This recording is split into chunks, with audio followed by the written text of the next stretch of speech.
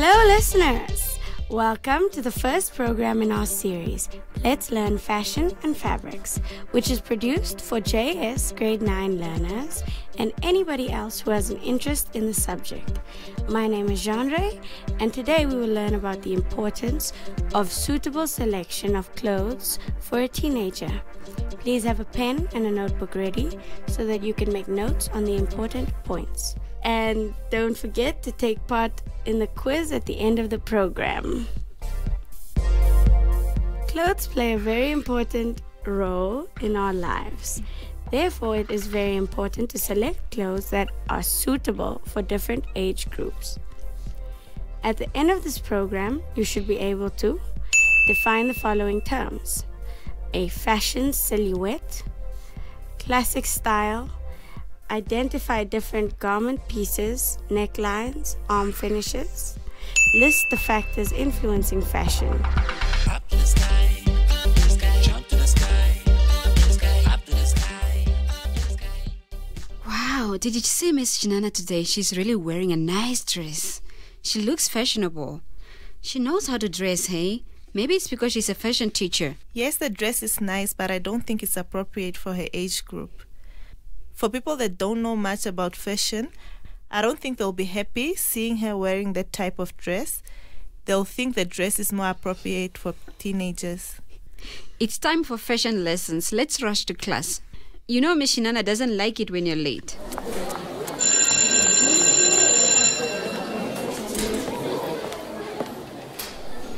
Good morning, class. Good morning, Miss. Can we all take our respective seats?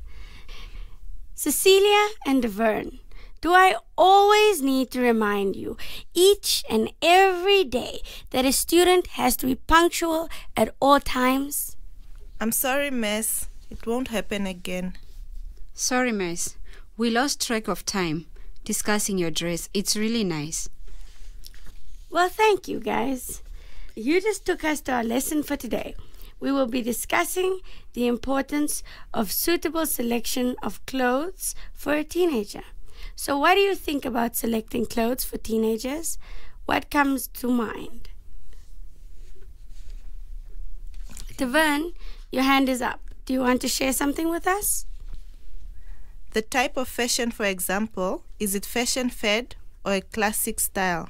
Divan, before you continue, what is classic style? Okay, Cecilia, let me help there. There are two terms that you need to know.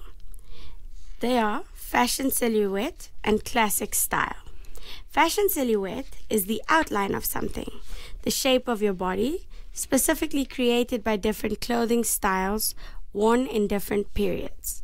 Classic style is a style that lasts for several seasons, sometimes even years, and it is accepted by a wide range of people.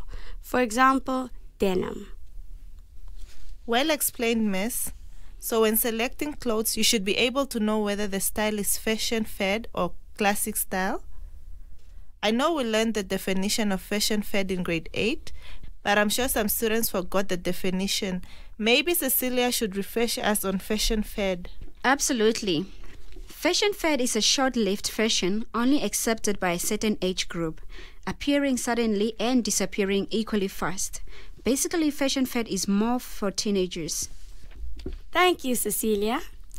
The other most important fact that you need to keep in mind when choosing your garment is the neckline. What type of necklines do you know? I know the V-neck.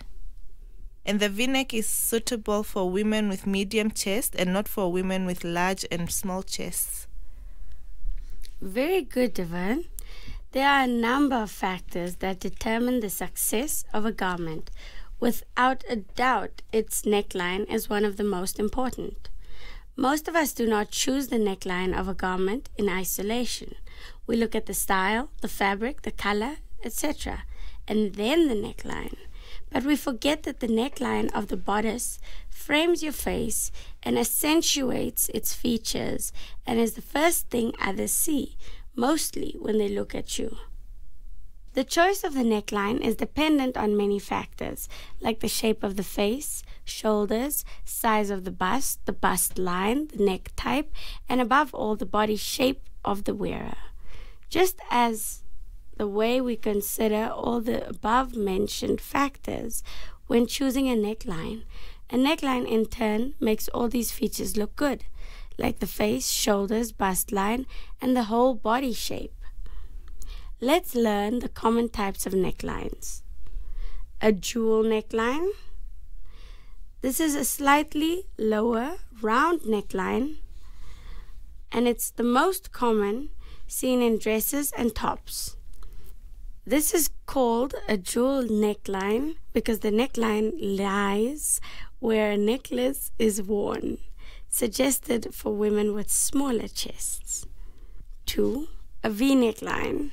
It is an almost perfect neckline that will look good on most everybody, as far as I've seen, but for apple body shape, it is a lifesaver.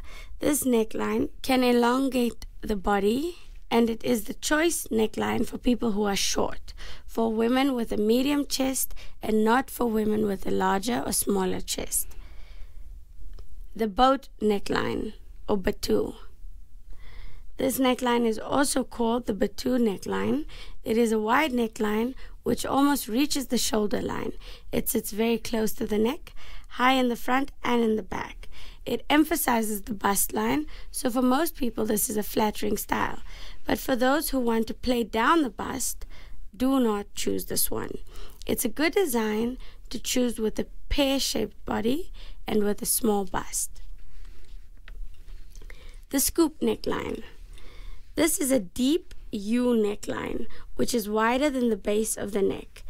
It is suitable to almost all body shapes, face shapes, depending on the depth of the neckline. Most of the body floors can be camouflaged by this neckline. For example, a too wide shoulder can be de-emphasized with this neckline. It can make a short neck look elongated. A collared neckline. A collared neckline can come with a buttoned placket or without. It is suggested for most figures. A strapless neckline can be cut in different ways. It can be cut straight across the body or in a sweetheart neck fashion. This is suggested for women with an hourglass figure. Sweetheart neckline. This is a very appealing neckline with the lower portion of the neckline looking like the top portion of a heart. It is suggested for women with an hourglass figure, suitable for most shapes. Off-shoulder neckline. Off-shoulder neckline. This neckline is also called a bradot neckline. A very feminine neckline which brings attention to the shoulders and neck. For those with slender shoulders, this can look very appealing. Suggested for women with an hourglass or pear-shaped body. A wide, square neckline, or Florentine neckline. As the name suggests, this is a very wide, angular, or square neckline. Though modest, it's suggested for most figures. Wow! I never knew necklines plays a big role in the style of the garments. Thank you, Miss. We're not done yet. We also have factors that influence fashion changes. What do you think is the cause of changes in fashion?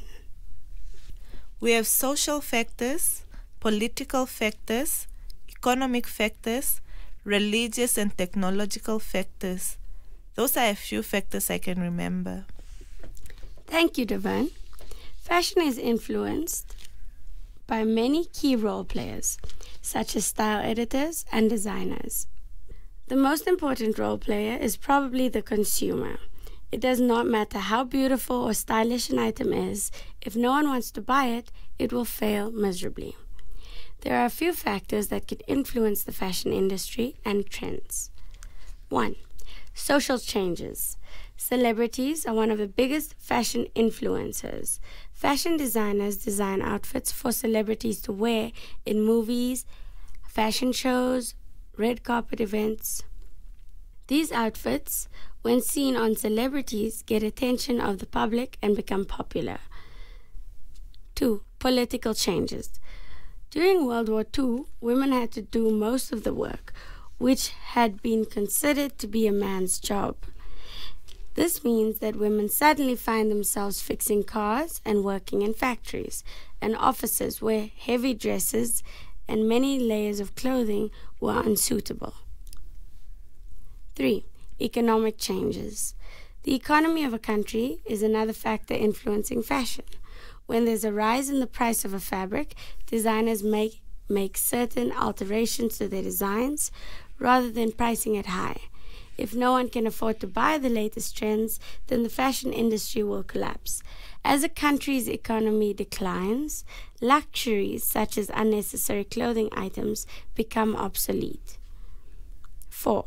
Religious changes. Certain religions have specific rules as to what men and women are allowed to wear. If a designer would like to reach this market, they will have to cater to these rules, or no one will buy their clothes. A good example of economic changes is the current situation we're in, that of COVID-19. So most people lost their jobs, and buying clothes is the last thing in their agenda or budget.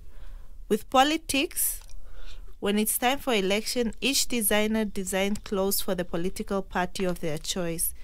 That's how I understand those changes. Is that correct, Miss? Yes, Tavan, very correct. And that brought us to the end of our lesson.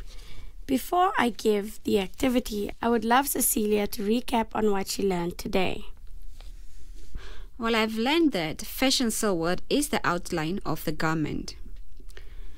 And classic style, which is the style that does not go out of fashion, or it lasts longer in fashion. 3. Different types of necklines, jewel, V-neck, scoop, collar, just to mention a few. And finally, factors that influence the change in fashion: social changes, economic, political change, and religious change. Thank you so much, Miss. I learned the difference between fashion fad and classic style. Fashion fad is short-lived fashion, meaning that the style does not last longer in fashion, while classic style is the style that lasts longer in fashion. That brings us to the end of today's program. But before we say goodbye, here's your question for the day. Question: compare fashion fad with classic style. So until next time, take care. This program was brought to you by NAMCOL with funding from the Ministry of Education, Arts and Culture and the Commonwealth of Learning.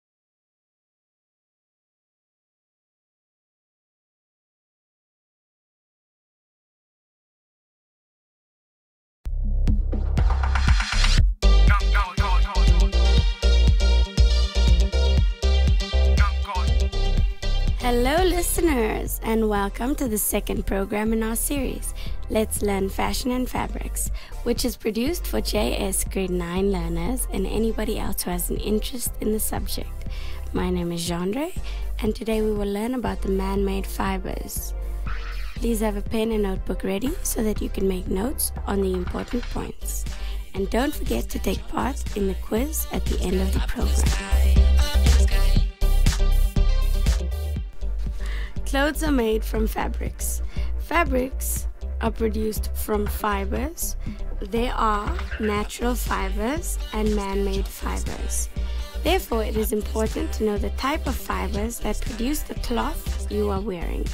At the end of this program, you should be able to classify the following man-made fibers into groups according to their origin: non-thermoplastic, regenerated, viscose and rayon, thermoplastic, synthetic, nylon, polyester, acrylic. List examples of each fabric manufactured from the fibers mentioned. You know what, Erita? I really hate the shirt I'm wearing today. It creases badly. Well, what did you expect? Your shirt is made from cotton fibers, and you know cotton creases badly. If you don't like ironing, then you must buy clothes that is made from polyester or silk. We're so late for fashion lesson. Miss Shinana is gonna scold us. Good morning, class. Can we all take our respective seats? Patrina and Erita, do I always need to remind you every single day that a student has to be punctual at all times? I'm sorry, miss. It won't happen again. I'm sorry too, miss. I was busy ironing my shirt. It creases easily. Thank you, guys. You just took us to our lesson for today. We will be discussing the man-made fibers. So, what do you know about man-made fibers? Erita, your hand is up. Do you want to share something with us? Yes, miss. Man-made fibers are originated and manufactured by men. Very good. Man-made fibers are divided into two groups: non-thermoplastic, which are regenerated, and thermoplastic, which are synthetic. Who's going to differentiate between the two man-made fibers I just mentioned? Yes, miss. I'll try. Thermoplastic fibers are softened by the heat. They will melt but will not catch fire or burn rapidly, while non-thermoplastic fibers are not softened by heat. They will catch fire easily and burn rapidly. When ironed with a hot iron, they will scorch or burn easily, but they will not melt. Great, Erita. Let's classify the following man-made fibers into groups according to their origin. Man-made fibers consist of non-thermoplastic fibers, which are regenerated cellulose fibers, such as rayon or viscose. Thermoplastic fibers, either purely synthetic or partly synthetic. Purely synthetic: 1. Polyamide, such as nylon.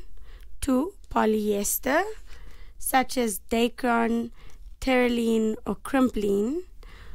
Or 3. Acrylic, such as orlon, cortel, or draylon. While partly synthetic consists of acetate, such as Celanese, triacetate, such as Arnel. From this table, I'm seeing non-thermoplastic fibers. We have regenerated fibers where rayon and viscose is produced. The thermoplastic is divided into two groups. 1. Purely synthetic, which have 3 types of fibers. 1. Polyamide, which produces nylon fabric. 2. Polyester, which produces 3 types of fabrics, which is dacron, terylene, crimpline. And 3. Acrylic, which produces 3 types of fabrics, which is orlon, cortel, dralon. And 2. Partly synthetic, which have 2 types of fibers. 1. Acetate, which produces Celanese, and 2. Triacetate, which produces Arnel. Very good, Erica. Now you know the man-made fibers and fabric produced from them. I've learned the different types of man-made fibers and their origin, as well as fabrics made from those fibers. That's great, Patrina. Well, that brings us to the end of today's program. Take care. This program was brought to you by NAMCOL with funding from the Ministry of Education, Arts and Culture and the Commonwealth of Learning.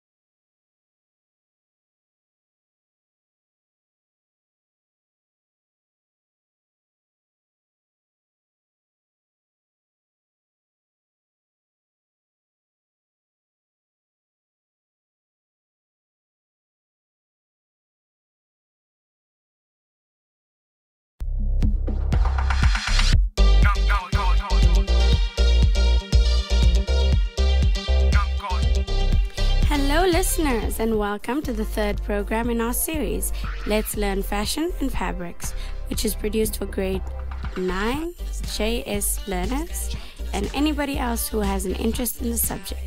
My name is Jandre, and today we will learn about sleeves and hems. Please have a pen and notebook ready so that you can make notes of the important points.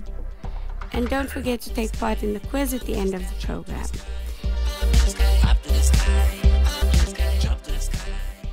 When you're constructing your garments, there are certain parts that need to be well constructed because they will not hang properly if they are not constructed well. Sleeves and hems are some of these. At the end of this program, you should be able to identify different sleeves: set-in sleeve, shirt sleeve, puff sleeve, raglan sleeve, kimono sleeve. And you should be able to describe the construction method of a puff sleeve. I really don't know whether I should put on a sleeve on my dress or not. Constructing a sleeve is a bit difficult. I really think you should because your dress will look much better with long sleeves. It's time for fashion lessons. Let's go.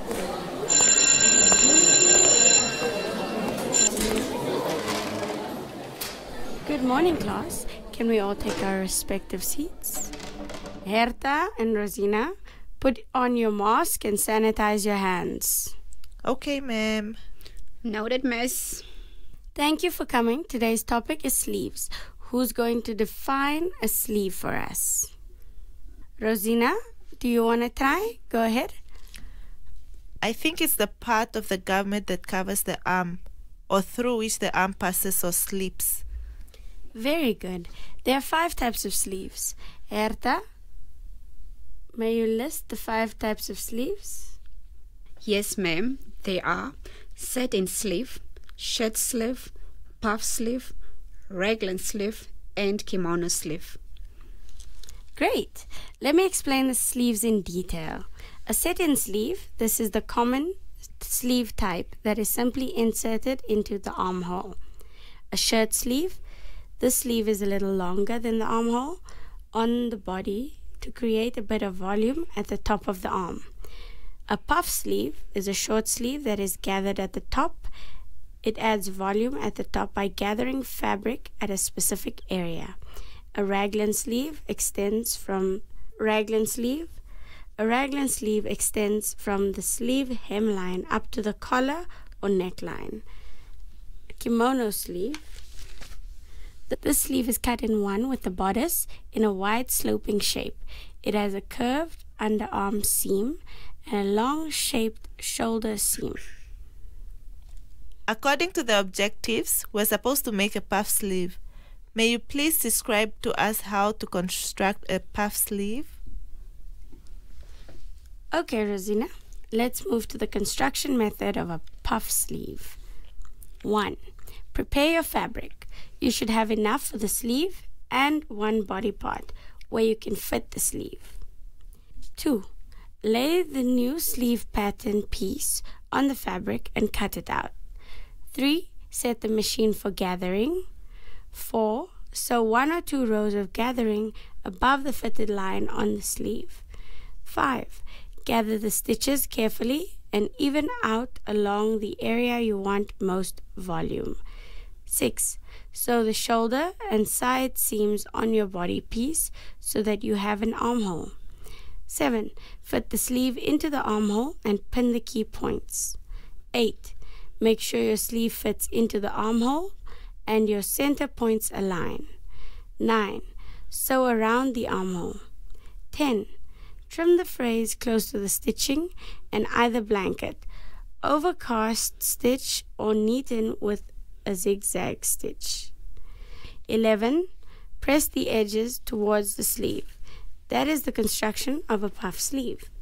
That brought us to the end of the lesson. Rosina, can you recap on what you learned today? I've learned the types of sleeves, which are set-in sleeve, shirt sleeve, raglan sleeve, puff sleeve, and kimono sleeve. That brings us to the end of today's program.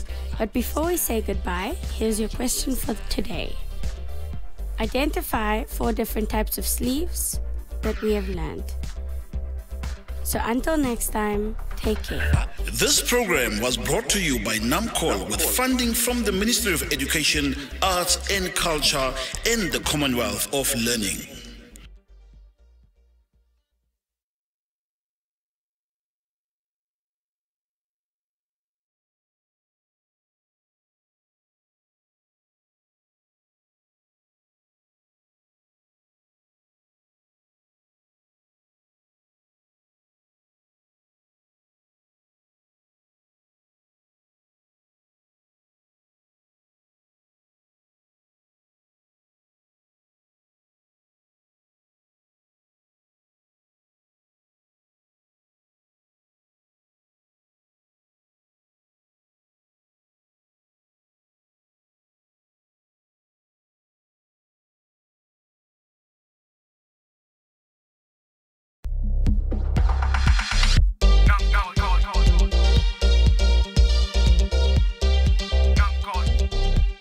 Hello, listeners, and welcome to the fourth program in our series, Let's Learn Fashion and Fabrics, which is produced for JS Grade 9 learners and anybody else who has an interest in the subject. My name is Jandre, and today we will learn about decorative needlework. Please have a pen and a notebook ready so that you can make notes on the important points. Up to the sky, jump to the sky. As a fashion designer, you need to design or make something unique to attract customers. Thus, you can add that uniqueness by decorating your garment or product. At the end of this program, you should be able to select the correct embroidery equipment, identify the following stitches: cross, blanket, chain, back, running, stem, French. Up to the sky. My mind goes blank when it comes to creativity. Ms. Shinana said my garment is too plain. It needs to be unique, but I don't really know what else I should do. Did you try to Google for some ideas? I always research when I need new ideas, then I just manipulate them. Good idea. Let's go for class.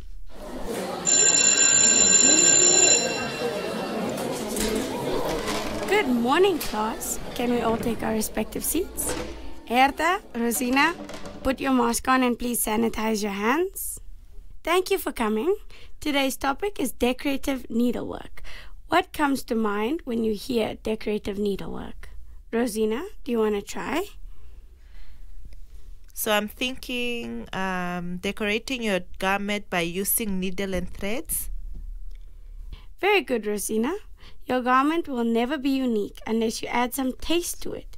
So we have different embroidery stitches we can use to decorate our garments. But before we discuss about the stitches, let's discuss the equipment needed for decorative stitches.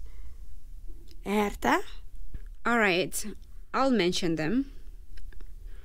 Needles, hoops and frames, scissors, transferring patterns, and threads.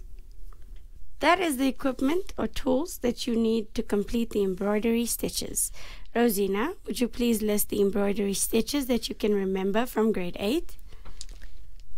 So for embroidery stitches we have cross, blanket, chain, back, running, stem, French knot, and satin. Very good. Now I'm going to explain each stitch in detail. Blanket stitches. If you have a thick material and you want to reinforce its edges, you will use a blanket stitch. It is purpose developed for the specific action, and it was commonly used on blankets, hence the name. Chain stitches. A chain stitch is used when you want to create something that looks like a chain. Therefore, it has links. Methods. First, pull your needle and floss up through the fabric. Then insert it going down, right beside where you first came up. Don't pull the floss all the way through the fabric. Allow it to form a loop. Bring the needle up through that loop. This tethers it from being pulled away through the fabric, and pull. To make the next chain stitch, place the needle either directly in the hole you just stitched or close to it, and pull through to create another loop. Again, don't pull the floss completely through the fabric. Pull the needle up through the loop to tether it and pull. Running stitches. The running stitch offers a quick way to outline a design. There are two methods you can use. The first is the sewing method. Simply weave the needle and floss through the fabric in one continuous motion to create several stitches at once, as if you were sewing a seam.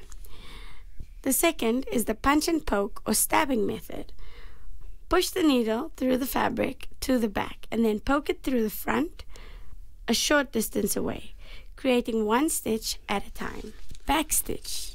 The back stitch is great when you need a solid line, like when you're creating outlines or hand-embroidered letters. The method. Begin by pulling the needle and floss up through the fabric and do one stitch forward. From underneath, space the needle out the length of your desired stitch.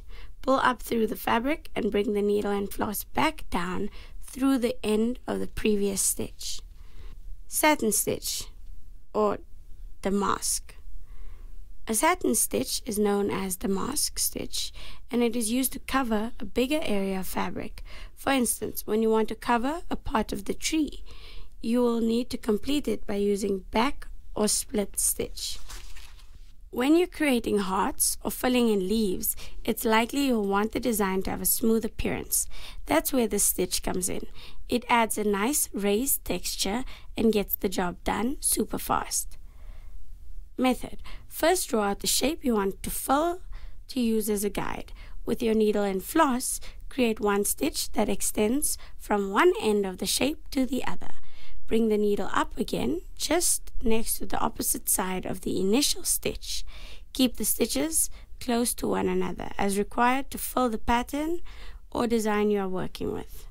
French knots. This decorative stitch makes a pretty accent design throughout your project. Method. First, bring the needle and floss up through the fabric. Then wrap the floss around the needle twice. Hold the end of the floss taut and bring the needle down just next to the space where it came through the fabric. Keep holding the floss taut as you pull the needle through.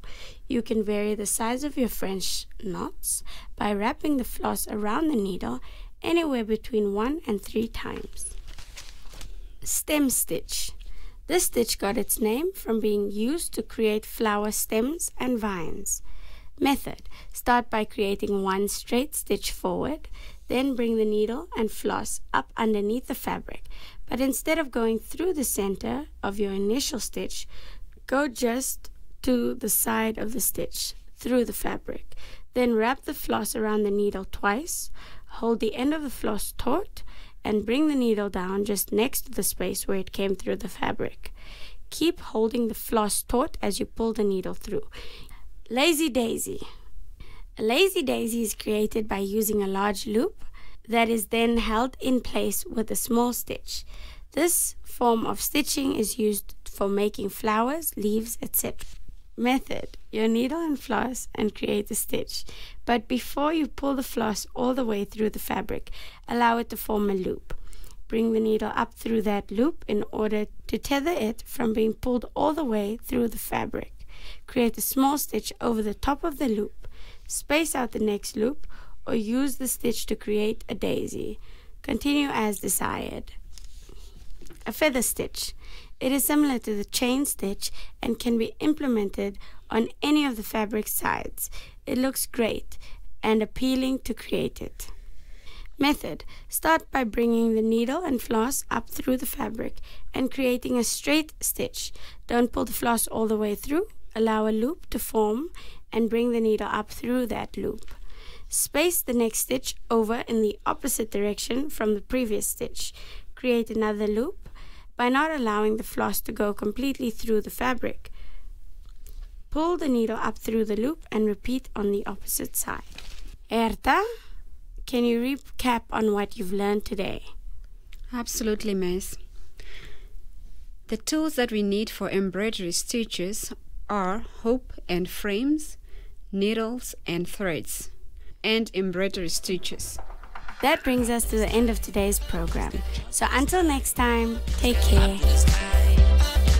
This program was brought to you by NAMCOL with funding from the Ministry of Education, Arts and Culture and the Commonwealth of Learning.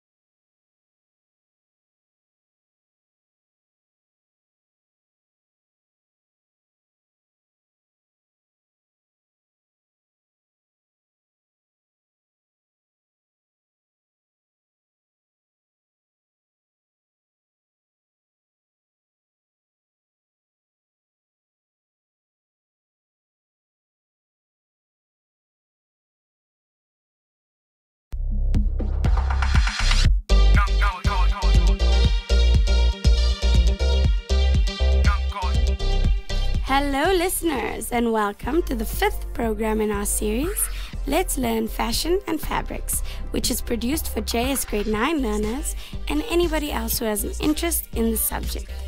My name is Jandre and today we will learn about the utilization of equipment. Please have a pen and notebook ready so that you can make notes on the important points. Up to the sky, jump to the sky. It is very important for every fashion designer to know the tools and equipment she or he is going to use for the project and the function for each tool. At the end of this program, you should be able to identify sewing apparatus, cutting tools, sewing tools, marking tools, measuring tools, and describe the use of each tool. Rosina, in the list of things that we need to go by, there's cutting tools. What are they? Cutting tools are tools that you use when cutting something like a knife. We're going to ask Ms. Shinana to explain in more detail. All right, let's go.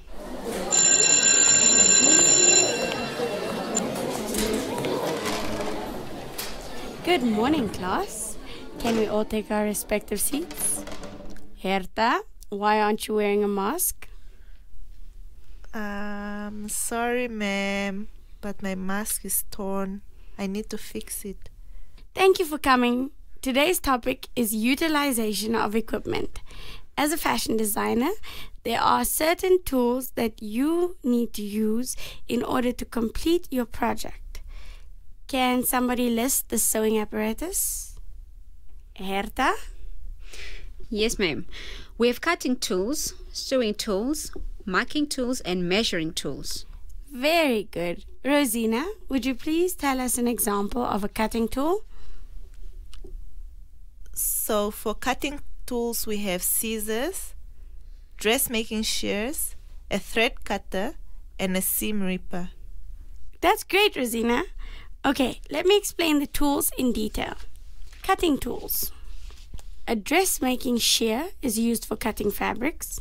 Scissors are used for light cutting, slashing, clipping threads, or for trimming frayed edges. A thread cutter. Pinking shears are used for finishing hem edges and seams because it cuts a zigzag edge. A seam ripper is used for undoing or taking out seams and cutting machine-made buttonholes. Buttonhole scissors used for cutting hand-worked buttonholes. Embroidery scissors used for embroidery and unpicking seams. Measuring tools. A tape measure is used for taking body measurements, drafting patterns, and for measuring fabrics. A measuring card is used to measure seams and hems. Adjustable sewing gauge is used for measuring short distances, such as the width of a hem, pleats, and tucks. A hem guide is used to measure different hem depths for curved and straight hems. A ruler is used to measure and draw straight seam lines and cutting lines. A hem marker is used for marking hems. Marking tools. A tailor's chalk. Tailor's chalk is used for transferring marking to to dark fabrics. Tracing wheel and dressmakers' carbon paper are used with carbon to transfer markings onto fabric. Sewing tools, needles and sewing thread for basting sewing buttons and mending torn clothes. Pins, used when cutting and sewing to hold the material. A pin cushion, used for holding pins and needles straight while working to prevent accidents. A thimble is used to protect the finger from being pricked by the needle when sewing. A pair of tweezers, used for removing fluff caused by tailor's tacking. A magnet for picking up dropped pins or needles. And a needle threader is used to thread the needle. Wow, thank you so much, Miss. I was very confused about cutting tools that were on the shopping list. Now it's clear. That's great. That brought us to the end of our lesson. Rosina, would you recap on what you learned today? I've learned about sewing apparatus such as cutting tools, sewing tools, marking tools, and measuring tools. That brings us to the end of today's program. But before we say goodbye, here's your question for today. Question 1, list 4 sewing apparatus. Question 2, describe the use of a tape measure. So until next time, take care.